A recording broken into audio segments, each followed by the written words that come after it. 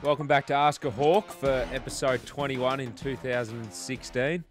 We're a long way through the season now, and apologies for Friday night. We didn't put up our best performance, but hopefully we can win our next 4 games, I think it is, and that means we'd be winning a grand final if we could. But we've got a very popular member of the Hawthorn Football Club here.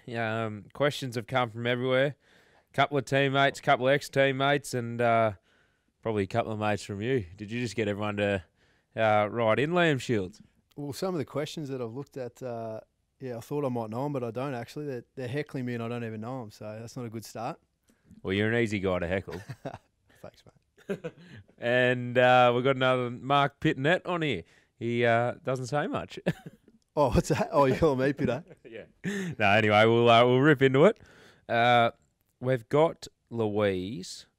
I think she went to your old high school, Aquinas, is it, out New South Wales way?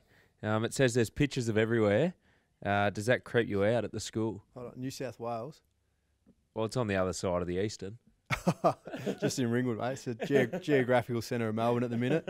It's booming out there, but I loved Aquinas. I didn't know they had a heap of pictures of me out there, but thanks for the support.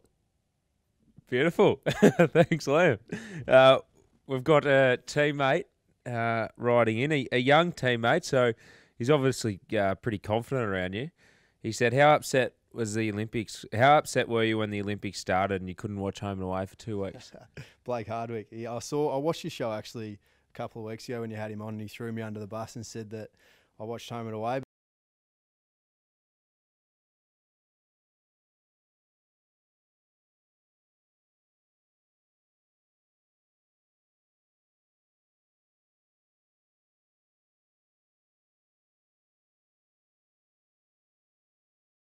That's not the case.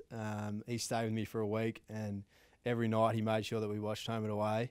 It was the worst half an hour of my night, but he loved it, so he still watches it, and I can't believe that he threw me under the bus because I don't think I've watched it in about 10 years, Isaac. Yeah, it's a horrible show, Liam. We've got Brendan Whitecross. Oh, no. Yeah. I think everyone around the club knows that you love a horse ride. Yeah. You're a romantic kind of guy. So where's Liam's favourite place for a romantic horse ride? Yeah, well, how it all started, I took my beautiful girlfriend Claire for a horse ride for a date. I think it was back in 2009. So Whitey's got a long memory there, and the boys haven't let me forget it. But I think the last time I went horse riding was with you, wasn't it, Isaac? I don't even know if I was on a horse, mate. My feet were touching the ground. In Fiji. So, yeah, I think you're on a pony. But, I don't mind a little bit of horse riding. Oh, I hate it, and I'm never going again. We've got Shana. When will you change your 2014 hairstyle? That's the question where I thought that was on you, Shana, but I don't actually. The boys heckle me about my haircuts a fair bit. I changed the barber a fair bit. But, watch this space. I might mix it up a little bit for finals. Lovely. We've got Jonathan Simpkin, as everyone would know. He said you call yourself Jordan Belfort. That is a lie. He's just completely made that up. I think if anyone's going to be Jordan Belfort, it's going to be Joffrey. He loves a few specky shares. He does, doesn't he? We've got Jared, not Jared. Not Jerry. Jared Gunn. When you arrived at the club in 2008, what players did you look up to in your first year, and who probably gave you the best advice? Yeah, there were a few guys that aren't here anymore. Rick Ladson and Chance Bateman were great for me. Also, Brad Sewell played a similar position to me, so I worked a fair bit with Sully. But we're pretty lucky here today.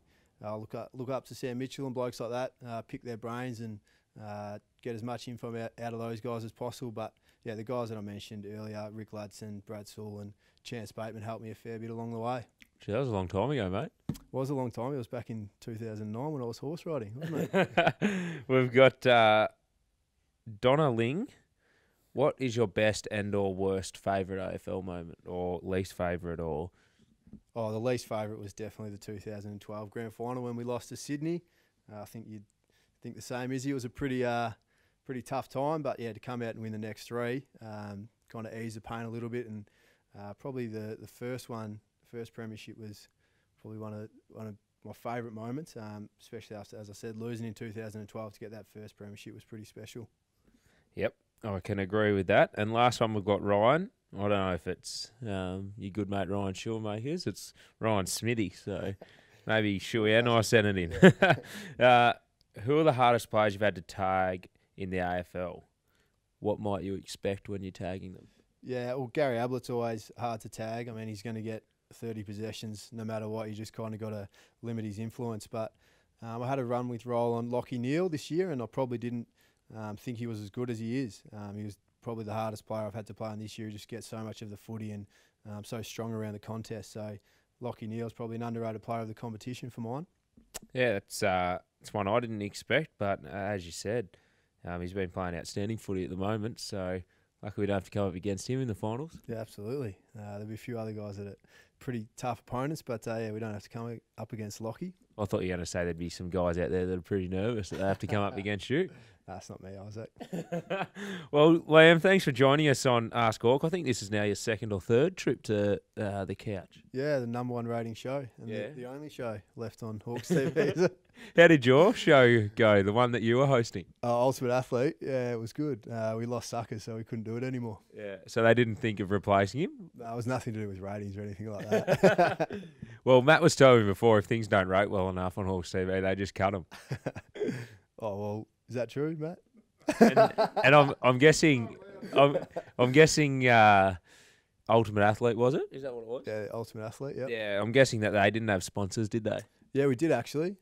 Farmers Union iced coffee. Oh, no, it was Barista Brothers iced coffee. Oh, yeah, they jumped off pretty quick, didn't they? I didn't see any free iced So coffees. we've had a long-standing sponsor here at Ask a Hawk. It's Victoria Responsible Gambling Foundation. So, they're all jumping on board. We had the last piece do a couple of special segments down there because they jumped on board. We're just killing it here, mate. So thanks for joining, and hopefully we're building your profile to where you need it to be. Thanks, guys.